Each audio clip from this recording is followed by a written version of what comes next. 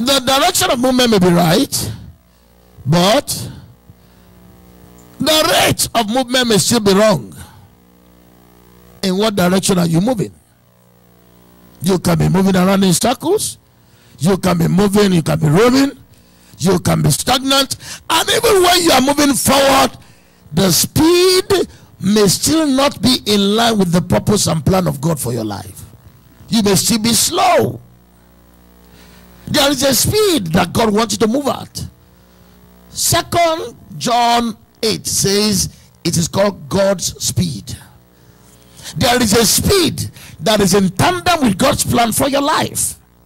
At this time of your life, there is somewhere you are supposed to be. At this time of your life, there are things you are supposed to have had. At this time of your life, there are things you are supposed to have done. At this time of your life, there is a place you are supposed to have gotten to. So the fact that you are moving forward is not enough. A church can be moving forward, but at what speed? At what rate? I have seen churches that have not moved. They are moving forward, but at a snail speed, which is not in tandem with God's plan. Whether you know it or not, there is a plan of God for our lives. There is a plan of God for this church. According to the plan of God, this church should be somewhere on this occasion of your 10th anniversary. The big question is, are we there? At this age, there is some place, you see, there is a blueprint. If we take the blueprint of what your life was, before I formed you, I knew you. Before I brought you forth, I ordained you. That word Jeremiah 1:5 said, I ordained, is what used for design. I designed you.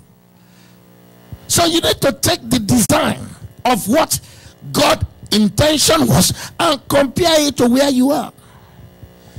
And compare it. Stop congratulating yourself until you test that one out. You may not be moving in circles. You may not be moving backward. You may not be roaming. You may be making progress. But are you making the kind of progress that God's plan is that you make? Are you where God planned you to be right now? Or are you short? People come short in life. The Bible said all have sinned. Romans 3:23, and come short. But another thing that can make people come short, Hebrews 4:1. Let us fear, lest the promise left for us of entering into his rest, any of us should seem to come short. People come short because of sin, but there are people who come short. You are not getting it right. There are people who come short because of not walking at the speed that God ordained for them to walk. In what direction are you moving? You are moving forward, yes, congratulations.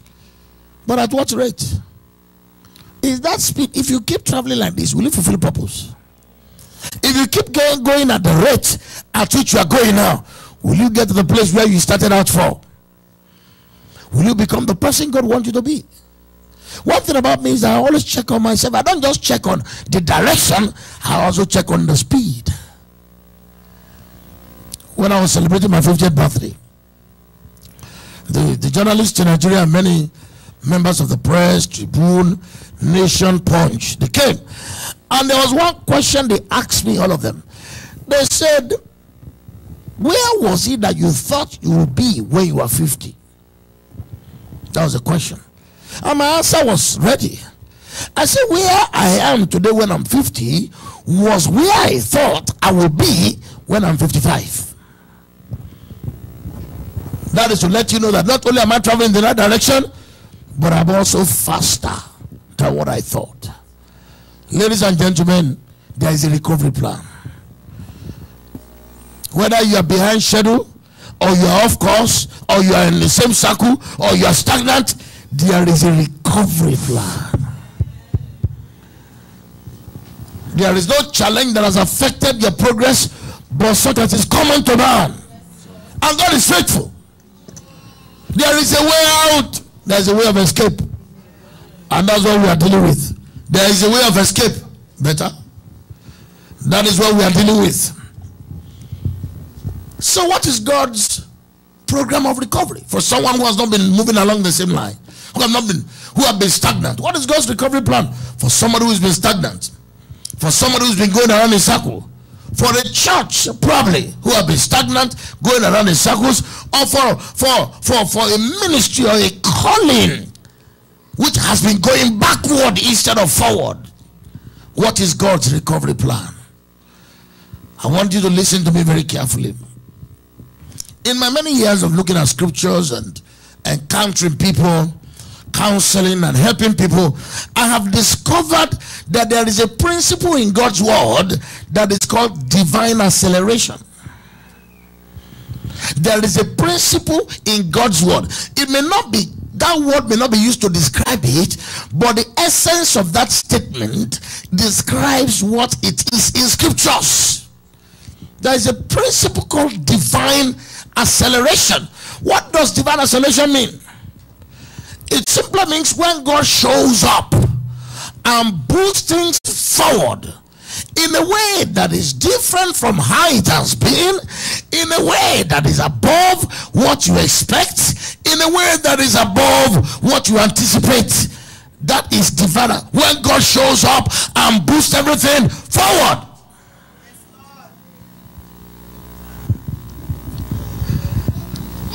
When God shows up and boosts everything forward. What does it mean to accelerate something? It means to increase the speed of. For some of us, God needs to increase the speed. What does it mean to accelerate? It means to pick up pace.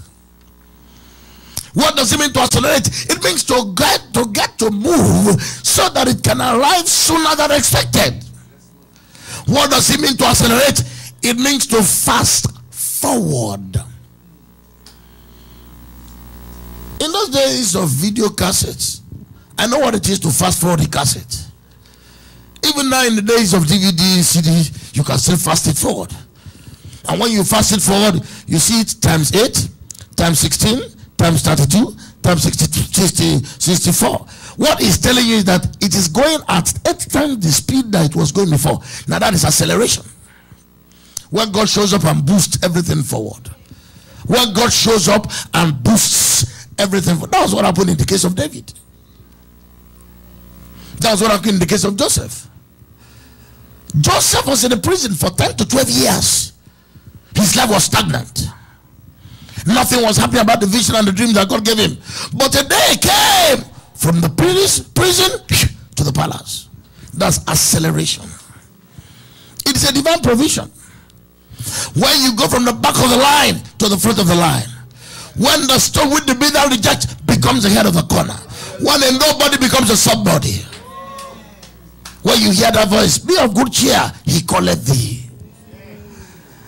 So divine acceleration is a divine provision by which you no longer operate at normal speed, but an unfamiliar, remarkable, unusual speed. When things begin to progress at a rate that startles the mind and boggles the imagination.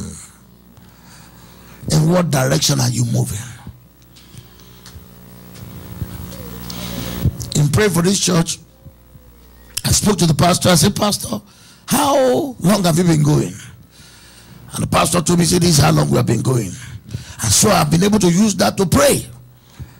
And my prayer is the same, even not just for the church, but for individuals who are in the church. Because whether you know it or not, if you are going to be sincere, to some extent, any of these 5 maladies may be the situation. Maybe that you are stagnant. You may not admit this to everybody, but you know the truth. You know how be that Christ dwelleth in you, except you want to be reprobate. You may have been stagnant, and that's the reality, that's the fact of life. You may have been going around in circles, and that's true in your relationship. And you may have been just wandering in your career. You worked in almost all manners of imaginable places, and your salary have not changed. And you may have gone backward, and at times you may have gone forward, but you know that this is not the rate at which I bargain. I know I can do better than this. Whenever I go to Germany, I go to their Autobahn. There's this road, they call it Autobahn. No speed limit. You just press till you die. So I take the car, go into some stores and get some of these cars to test it, to see the power of the engine.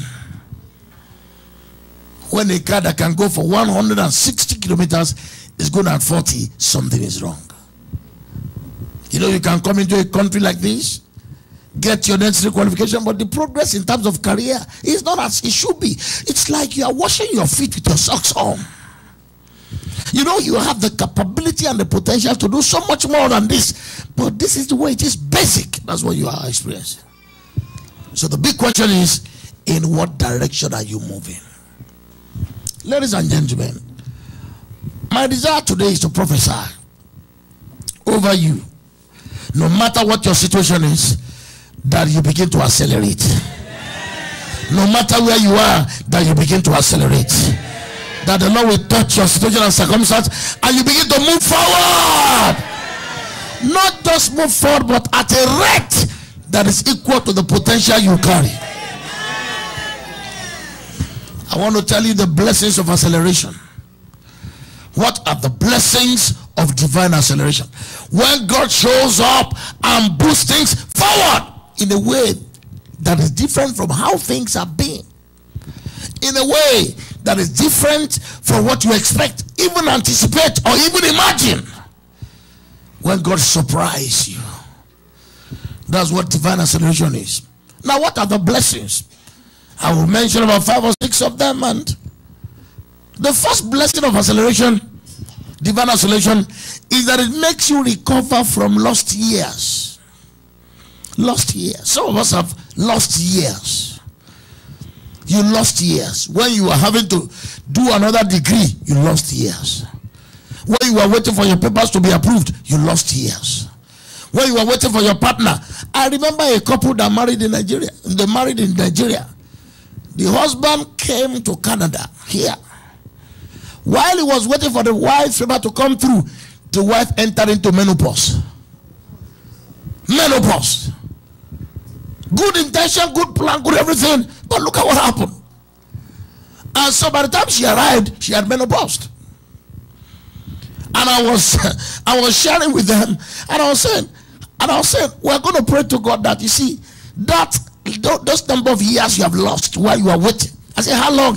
He said 14 years. A lifetime. The man couldn't go, the woman could not come. They had stamped their passport, no, until it was almost looking like a pad on which they were testing whether their rubber stamp was working. Menopause. But I told him, I said, menopause is not menostop. That God who did that of Elizabeth, did that of Hannah, did that of people in the Bible, will do your whatever number of years you have lost. I command restoration. I command restoration. I command restoration. I command restoration.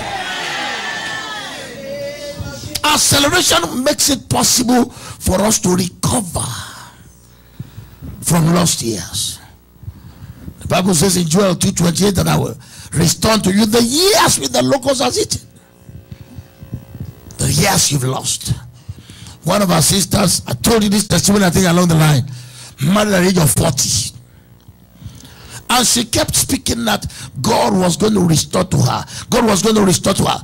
By the time she was 44, she had 4 children, 2 boys and 2 girls, twins, beautiful and well fed. That is what acceleration does. That God who did that woman so will do your own as well. Will fulfill your own as well. Will fulfill your own as well. Acceleration helps us recover from lost years. God will move in such a way that you recover whatever you have lost.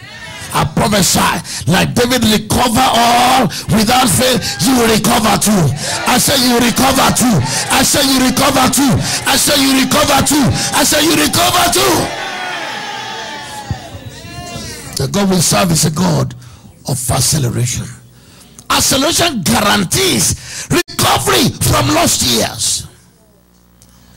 You did it the first time, you lost out, but you are having to redo it again. This time you will succeed with flying colors.